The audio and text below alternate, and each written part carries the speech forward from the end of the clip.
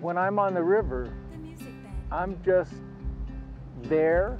I'm trying to live in that moment. I'm trying to live in the next cast. The next cast, I could catch a fish. First time I came here, just was staggered by the beauty of the place. The trees and hills coming right up off this crystal clear river.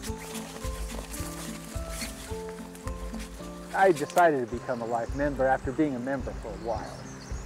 I think once you start deciding that this type of experience is important to you, then I think you have an obligation to the fish, to the nature, to whatever, to try to support conservation organizations.